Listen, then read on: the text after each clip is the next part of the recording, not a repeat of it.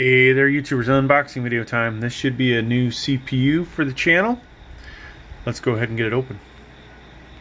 Alright, so what we have here is another Pentium Gold CPU for the channel. This is a G6405. Fits the LGA 1200. So 400 and 500 series motherboards for Intel. Potentially you may need a BIOS update for some of the 400s. Haven't really looked into that yet. We will most likely put this into a 500 series motherboard. Made in Vietnam. And so we have the 6400. You know, I'm not wanting to buy any of the more expensive 11 gens. I'm kind of waiting on the 12th gen. So we're going to buy some AMD chips here shortly. And then we are going to eventually get into 12th gen Intel. Let's talk about some of the specs before we get this open. Alright, so this just this has been out at least 7 to 9 months, I'd say, somewhere earlier 2021. Lithography is 14 nanometers. This cost me, I want to say $88. Intel's website says it should go for about 64, but good luck.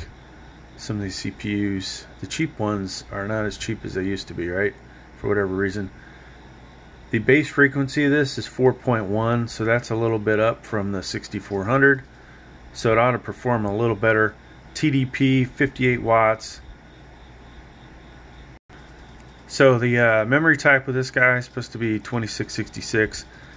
That, you know, remains to be seen inside of a 500 series motherboard. Obviously the Z590 probably lets you run it as fast as the motherboard will support. B560, H570, H510. There may be some limits in there. Now for 400 series, you're probably going to tap out at 2666 unless you are in a Z490. We'll, you know, at some point we'll try all that out on this channel. Max screen resolution of this guy is 4K, so nothing spectacular there, using the UHD 610 graphics. Alright, of course with the graphics cards, another story, should get higher. Let's get this open. So at some point you'll see me do some gaming videos with this. You know what else will I be using it for? Just to run some of the other computers around here. But this is not going to be much of a gamer. It's going to, you know, drag down the performance of my best graphics card. So you most likely will not see me pair this with the RTX 3080 Ti unless I get super bored. I don't know if anybody really would watch those videos anywhere of me gaming with it, but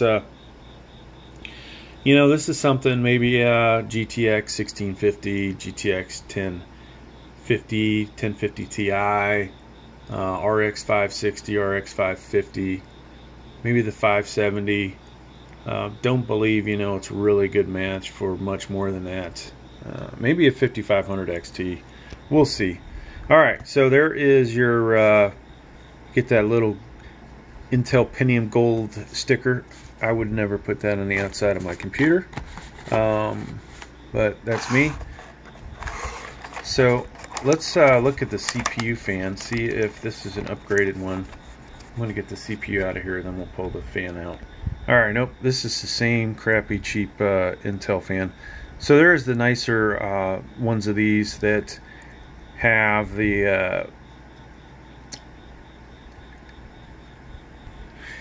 they have the cables encased in, you know, they're not three out and about like this. Easier to get in the fan blades, and they're protected. This is got thermal paste on it already. All right, and so this is probably the easiest, got to be the easiest CPU cooler to install. But you know, this is something obviously you're not going to overclock. Not that you could overclock with this CPU, but if you could, you know, this would be a mistake to use this. So let's put that aside. Let's look at our CPU. Right here, so here's the top of our CPU, if we can see that. So, you know, not recommended really to touch these kind of electronic components without some kind of electrostatic dissipation. But, you know, we're going to go ahead and do it. Right now, it's not winter in good old Virginia. If it was, it probably we would pick up some static electricity, so definitely would not recommend touching this. I'll just flip this over so you can see the bottom of it. And there you go. There's the CPU. So, like I said, you know, this isn't going to be much of a gaming monster. But, you know, for the money, what does this compare to? It's probably as good as something like a i3-7100, I'm sure.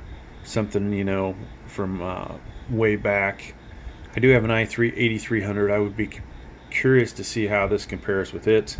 But hey, that's going to do it for this video, folks.